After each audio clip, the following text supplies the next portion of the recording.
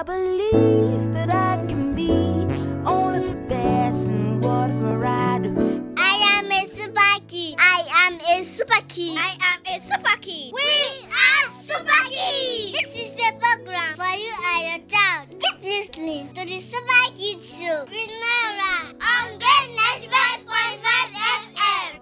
I believe that I can be only the best in whatever I do. Hello and welcome once again to the Super Kids Show with Nora. I'm so excited to be here today. So why should you keep listening to the Super Kids Show? Because it is a program for you and your child, and it's simply about raising the now kids into super adults. Okay, super kids, super adults. This program covers all aspects of a child's development, be it the physical development, the spiritual development, the mental development, and the social development. Okay, we're going to kickstart the program with the spotlight session, and on that segment we actually feature children doing marvelous things in their world, and we have an amazing model and poet on the program today. When it's time, I'm going to showcase her, and then right after that time we are going to be having the super conversation, and today the topic is how to build confidence in your child, and we have somebody spectacular, amazing, who is fit to help us in that particular conversation. So don't go anywhere. Right after this break, we are going to start with the spotlight session. I believe that I can be only the best in whatever I do. I am a super kid. I am a super kid. I am a super kid. We are super kids. This is the program for you and your child. Keep listening to the Super Kids Show with Nora on Grace 95.5 FM. The Super Kids Show with Nora, airing Thursdays 5 p.m. on Grace 95.5 FM. The sky is never gray. And glad to have you back. It's still the Super Kids Show with Nora.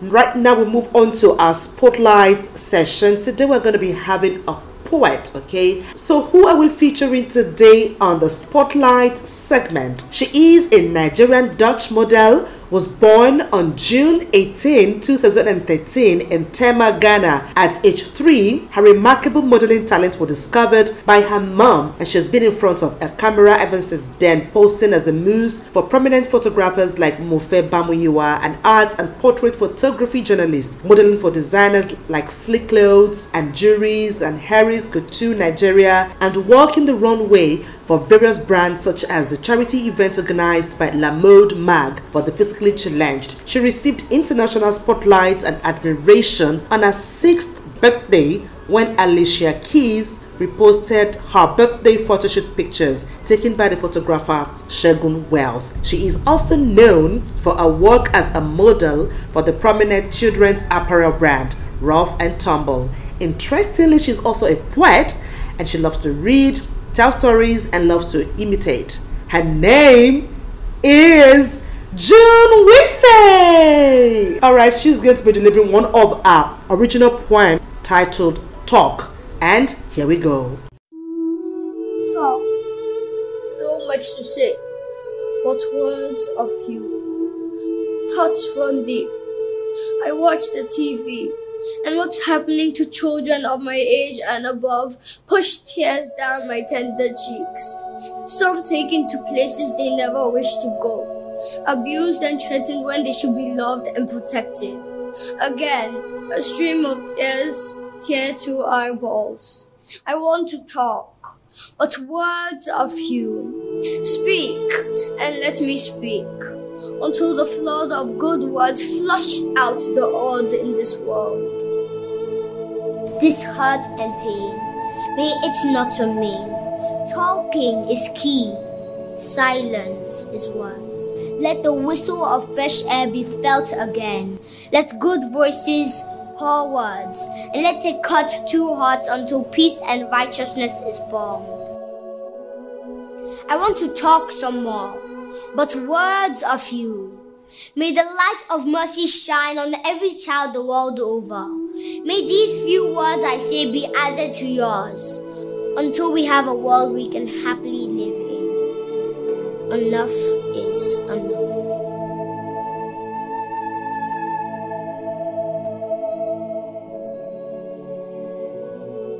This is really awesome. June is awesome. June is amazing.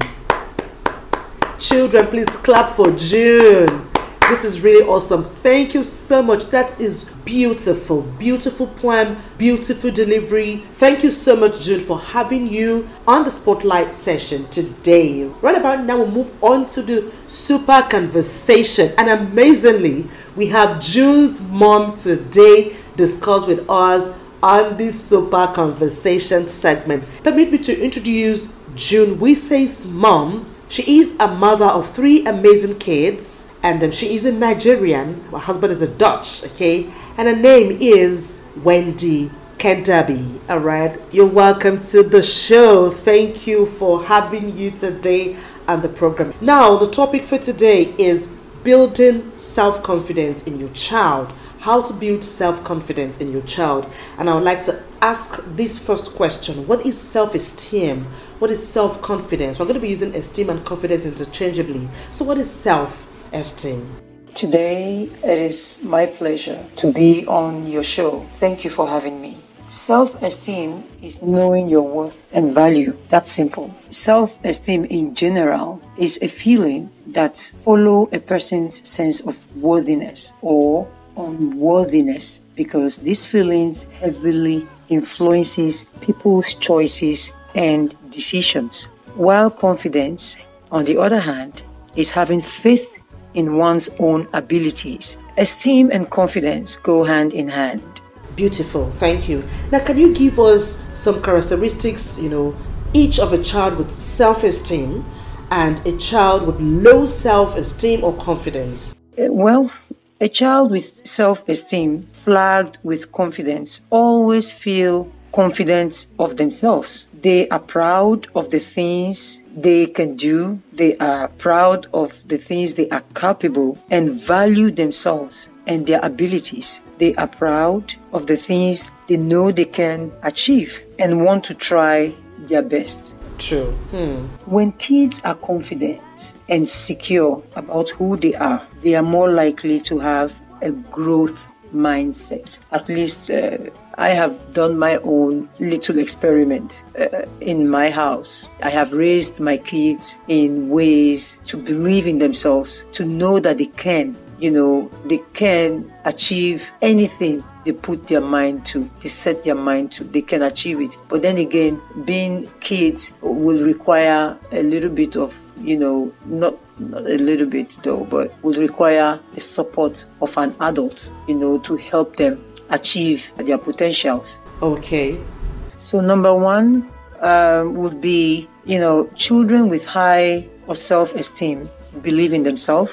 They know what they want or need. They are goal-oriented and they have confidence in their own abilities. Yes, rest assured that one may not see the results, being a child, but when they grow up, knowing how groomed they were as kids and how they grew on the foundation to have confidence, to believe in themselves, to love themselves, that they are of esteem value. They grow with these characteristics and they become adults who are able to face difficulties, handle challenges on their own. So this is just like what you have in the institution, from the creche level to the primary school and then to secondary school. So you are building, you are making inputs into that child's life by grooming the child from the first stage where the child is taught to read and write, and then you're moving on to teaching the child the basics, mathematics and so on and so forth. So all these things takes time. They take time to develop. So it's very important to start from the early stage of a child's life, start developing these characteristics in them. Start encouraging the child to embrace and love themselves. Children with low self-esteem feel they are not as good as other kids. This is why we must always, as parents, always speak positively to our children. Yes, there will come a time when you have to scold them. There will come a time when you will even scream. There will come a time when you will spank. There will come a time when you will say, but can't you just do something good for yourself for once? But it shouldn't be a constant thing. It shouldn't be the norm in the home, because this thing eventually would have, negative effect on the child. There's nothing in this world that doesn't have side effects. As parents, it is important to be less critical about our kids, lest we forget it takes a village to raise a child. And so one may not know the number of critics the child have had to put up with daily, internally or externally. They go to school, they have friends, they go to church, they go to birthday parties, name it. So we don't know how many times a person had to talk down on them. So coming back home and be faced with their parents who should actually help them, make it easier, are also criticizing them. So your child begins to have doubts. They can do things well. Okay. Another aspect is that they lack confidence in themselves, avoids a talk or challenge without even trying for fear of failure. It's important to know that these tiny beings look up to us adults and rely on us to help them reach their full potentials. And only positive vibes can help them achieve that. All right.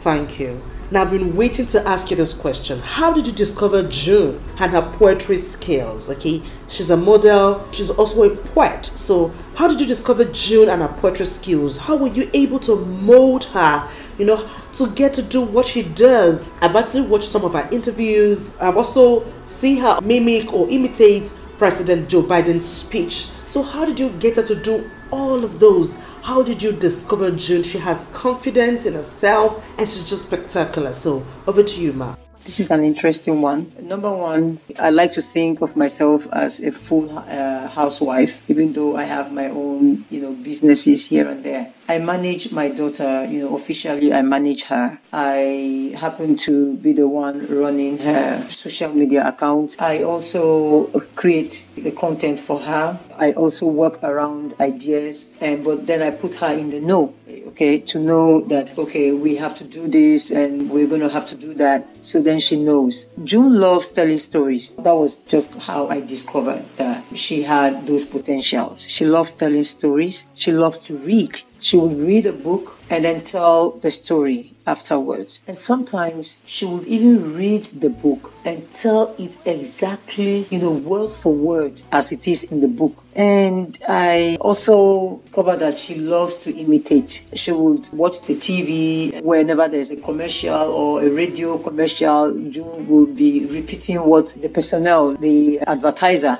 has said. And is this something about you that needs to be thought through, that needs attention? So the first thing is paying attention to your child. Children have the capacity to be multitasking. So you may have a child whose strength is in academics, but then has a hidden talent. It's up to that parent to discover it, because they are kids. They may have this gift, but are unable to tell if, this is something that they should pursue. So it is you, the adult, who needs to help them nurture, help develop it, help manage it. She imitates remarkable personalities.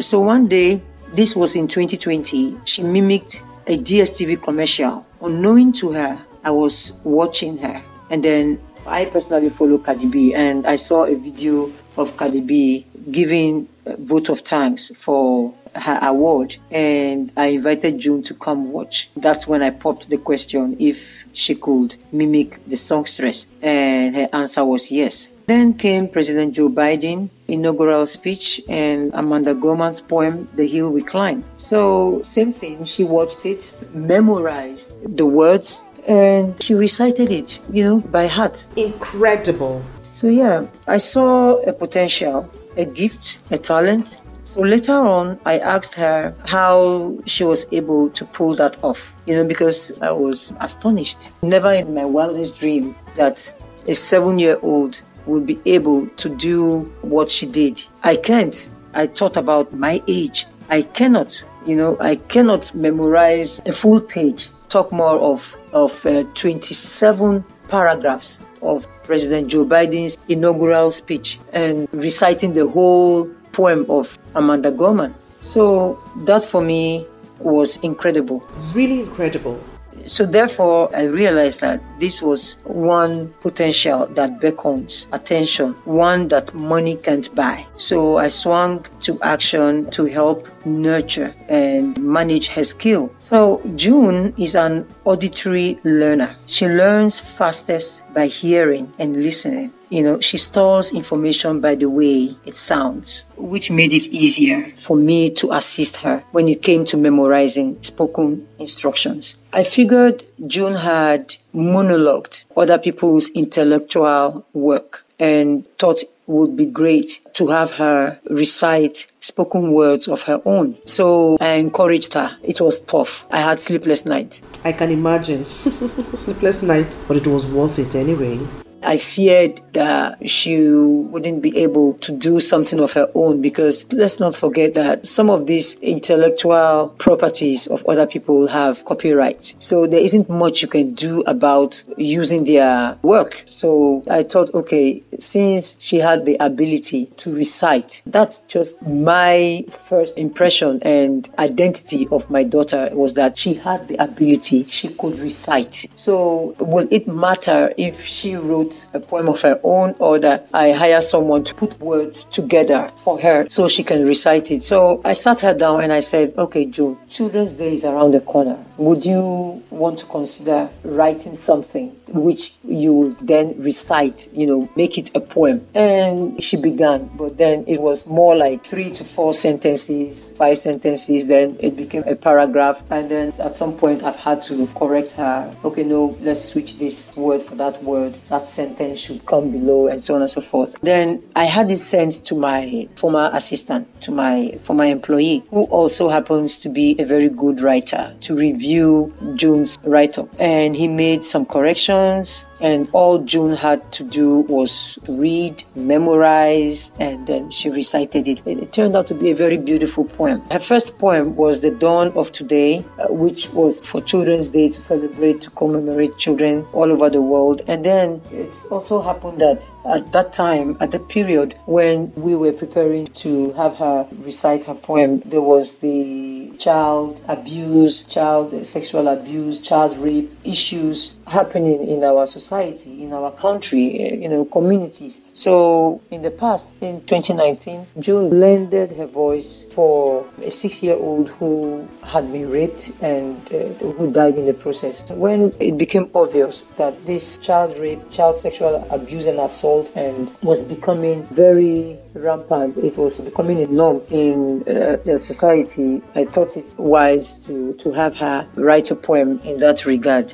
So that gave room for talk, all of which were released to commemorate Children's Day. Okay, so she has 2 poems of her own titled The Dawn of a New Day and Talk. You're just an amazing mother. Now, how can parents or guardians build and boost their child's confidence?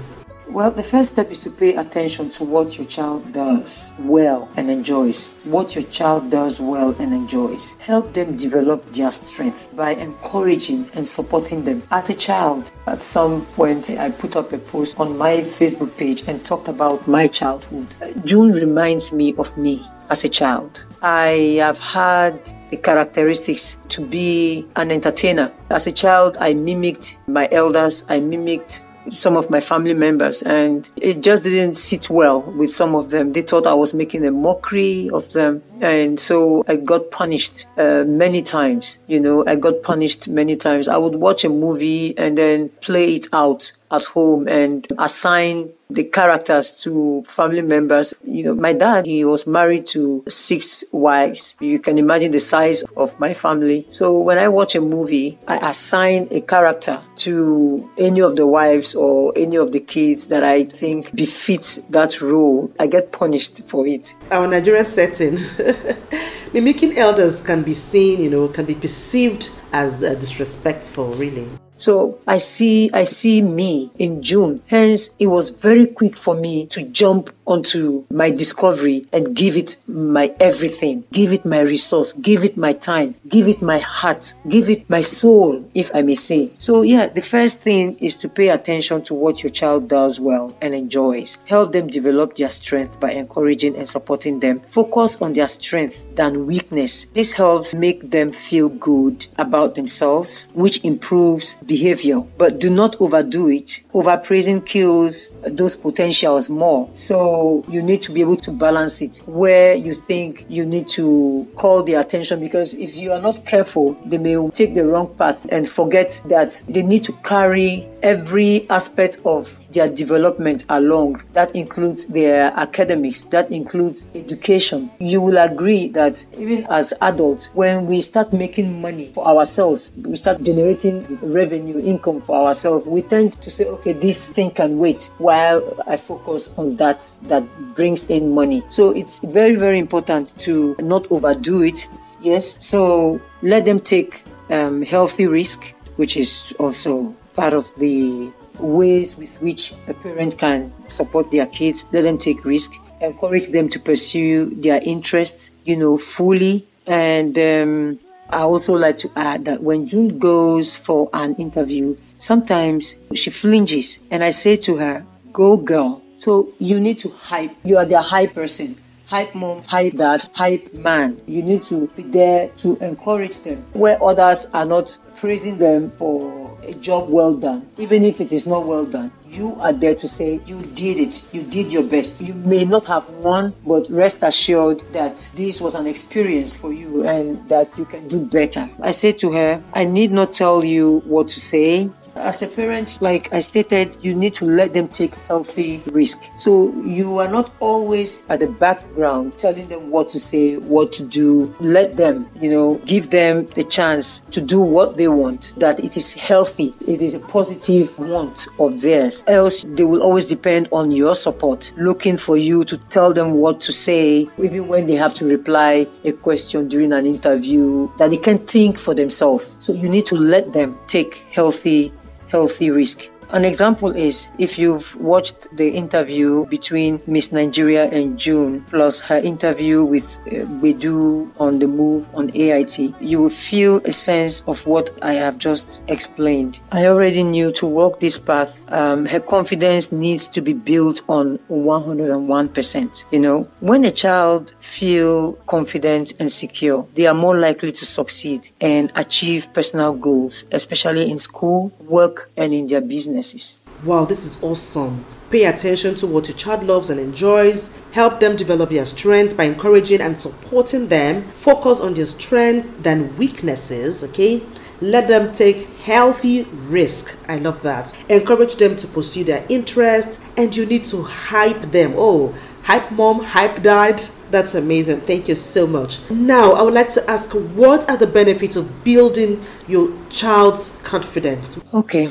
Number 1, confidence helps children confront and resist peer pressure. When a child is confident about himself, herself, it gives room for positive self-image. They experience freedom from self-doubt and negative thoughts about themselves. It's important to let them know failing does not mean total failure. Encourage them to try new things.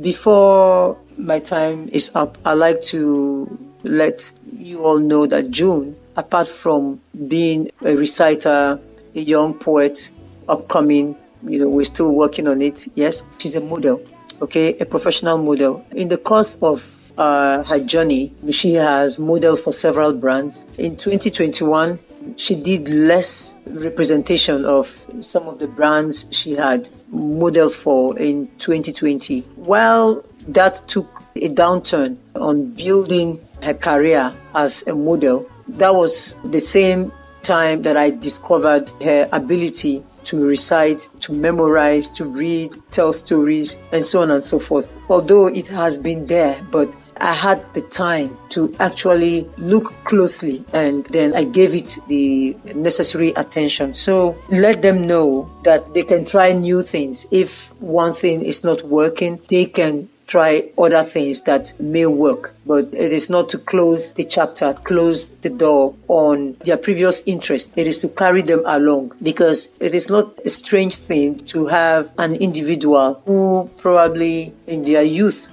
or probably growing up to say they want to be a doctor but ended up being a lawyer. So that's it, okay? Carry them along. These are non-academical skills that you find even in schools where you have co-curriculum, where you have a child in taekwondo, you have a child also, the same child is also in drama class, the same child is, so you carry them along. Eventually they will find, their happy place. They will find what they are very passionate about and then follow through. So yes, let them know not to be upset, okay? When they fail, let them know not to be upset, not to be angry. Everything has its time. When they make mistakes, please, dear parents, it is written that without doubt, the number one most psychologically damaging thing we as parents can say to a child is, I don't love you anymore. Probably because of the many times they have disappointed you, probably because of the many times they have failed, probably because they have not put in their best in the way you expected, and then boom, you're saying, oh, I don't love you, just to make them feel pained, have regrets. But hey, these things eventually, there's a saying, an African adage that says that a child does not forget the knock given to him or her by an elder. So they would not forget. They won't forget that word. So let's try as much as possible to not say these words to them. I don't love you, or that they were a mistake. Telling a child, oh yeah, you were a mistake, like some people will say. So also we need to be reminded that damaged children become broken adults. It is very necessary that we are always speaking onto our kids, using the right words, kind words, loving words, because they will also grow up and become adults and would have offsprings, they will have children, and you would want them to pass on that legacy onto their children. So yes, this is my take on today's discussion with you. I hope that parents who have listened to me would have learned a thing or two or even more from how I was able to develop, harness my daughter's potentials. I'm still looking forward to more. She's just an embodiment. Before the lockdown, I will take her for piano lessons, and June only had to be taught once, and she will play the keyboard without even looking at her music book. Whatever she does it with a passion. She does it with keen interest. She does it to the best of her ability. There are many kids like her out there. Do they have the support? Do their parents even want to support them? Do their guardians want to support them? As a parent, I know that education comes first. But some of the achievers today in the world, great achievers today in the world, hardly had degrees. But we are in Africa. Africa education is very important because of our economy, because of, the poor state of families. It's the key to breaking out of poverty. But for me, I believe so much in education. But then again, I also believe so much in developing one's talent, because they are tools with which one can use to make a living. So parents, please give your children a chance. Help them. If you have a child who loves to make hair, go for it. Help them. If you think they have to be in class, they have to be in school, yes, by all means. But also remember that it is also possible to have both hands doing different things. So thank you all for listening. Thank you for having me, Miss Nora. I truly appreciate. Okay, bye-bye for now. So much lessons today. So much. Amazing June. Amazing mother. Thank you so much for having you today on the program. God bless you, mother and daughter. And I most sincerely appreciate our listeners also. Thank you for sticking with us today on the program. Okay, so we'll come your way again, same time next week. I'll leave you with this quote. I am who I am, not what you think I am. Not who you want me to be. I am me. And this is courtesy lifehack.org. Everybody has talent. Ensure that you discover your child's talent as a parent or guardian. They may not really know how to go about it, but that is why you are called a guardian. That is why you are there to parent them. Thank you so much once again for joining us, and let's do it one more time next week till I come your way again. My name is Nora Adebola. I believe that